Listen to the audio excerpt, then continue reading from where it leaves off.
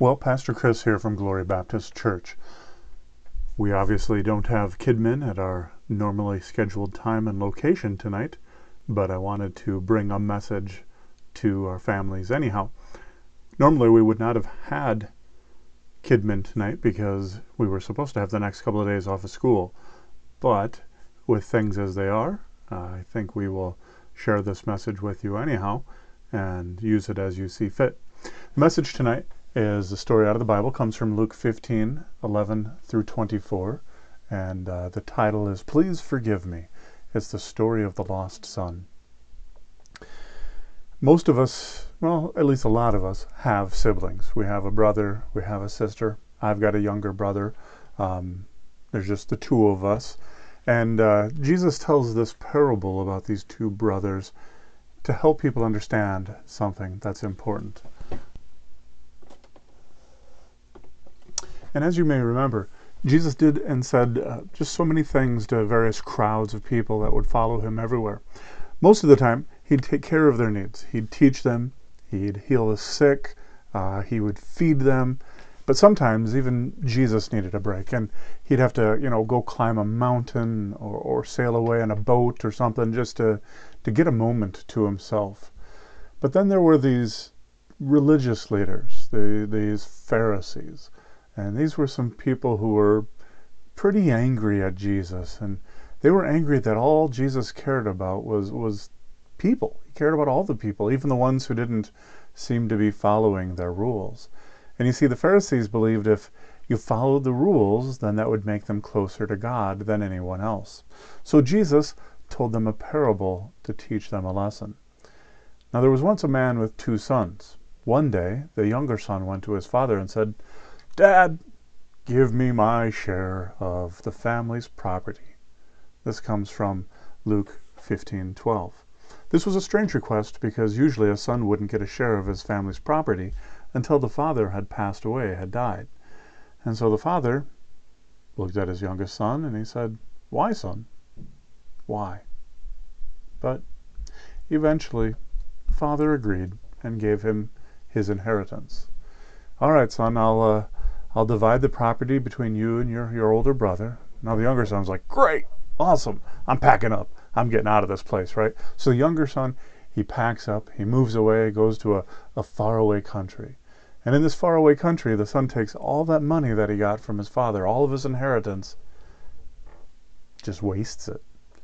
And, he gets there and you can imagine, he's like, "Let's see, what can I get? I want some candy. I'm going to buy some video games. I want to buy some pizza. Yeah, I'm going to buy lots of pizza. Pizza for everybody." But the problem is the money didn't last forever. He was wasteful. He didn't save it. He wasn't wise. Jesus said it this way. This comes out of your Bibles. This comes out of Luke 15:14 through 15. Let me open to that.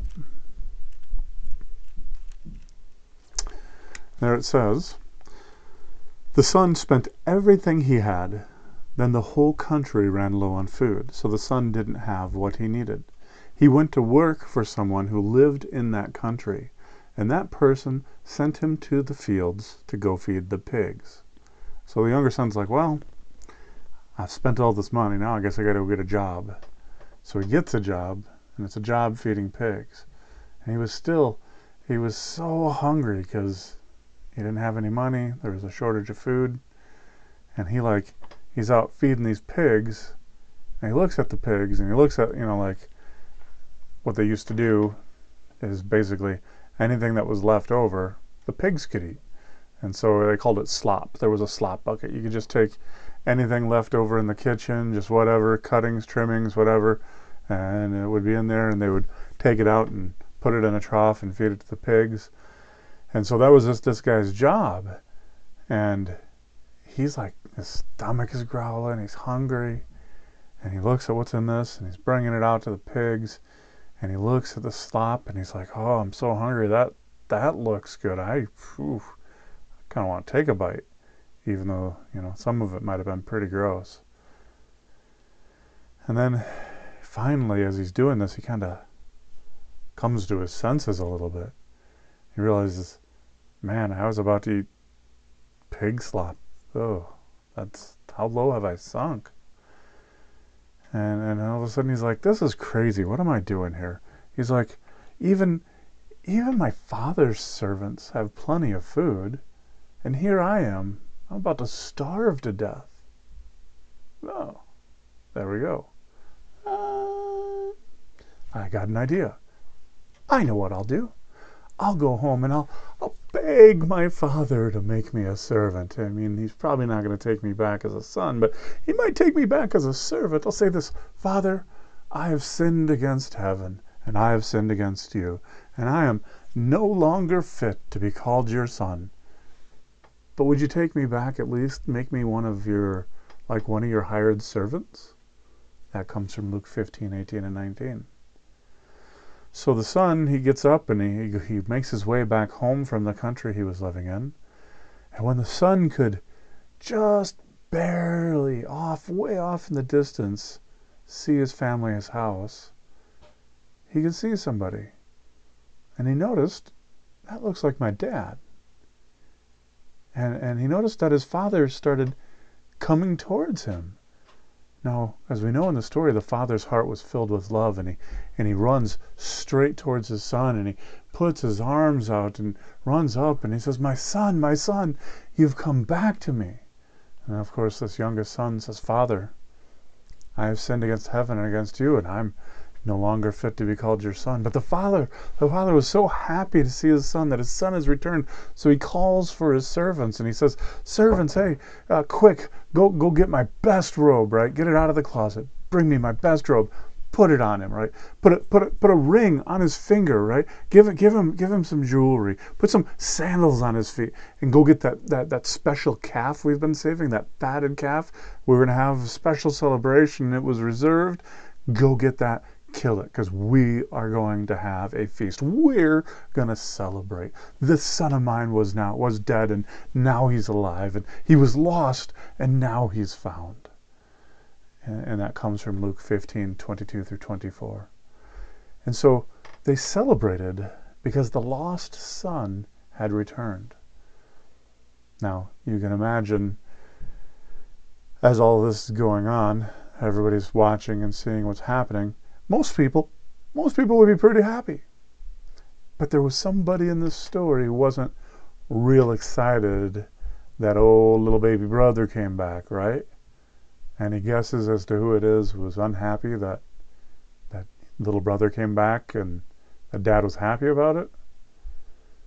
Well, you're going to have to come back next week to get the rest of this story.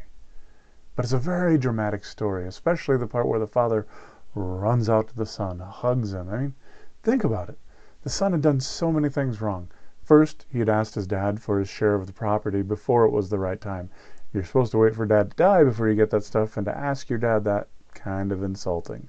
And then, right away when he gets it, he takes it, cashes out, moves away, and then he wastes all of that money. Spends it on crazy dumb things, nothing of value.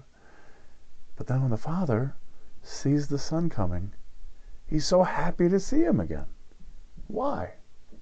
Well, because he loved him.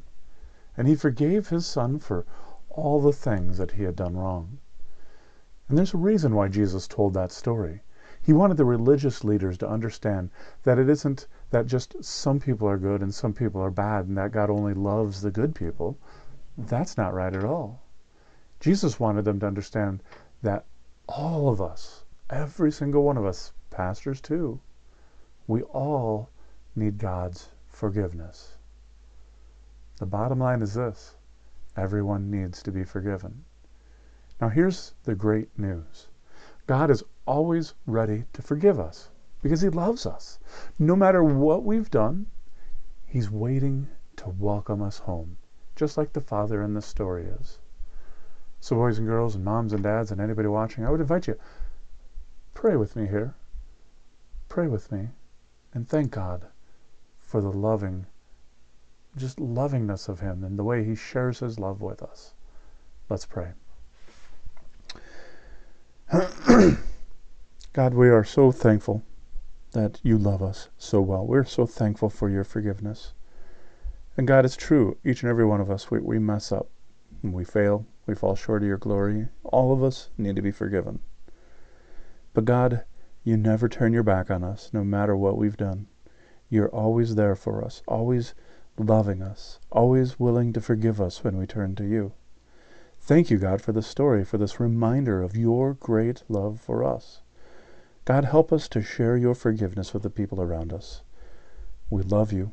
We ask this in the name of Jesus. Amen. Well, boys and girls, thanks for dropping in. Thanks for listening. Thanks for watching. Hopefully you're finding some good things to learn, some good things to do, and would encourage you. Spend some time in the Word. Spend some time in prayer. Be nice to your brothers and sisters. Be thankful for what you have. And I hope to see you soon. God bless. Bye.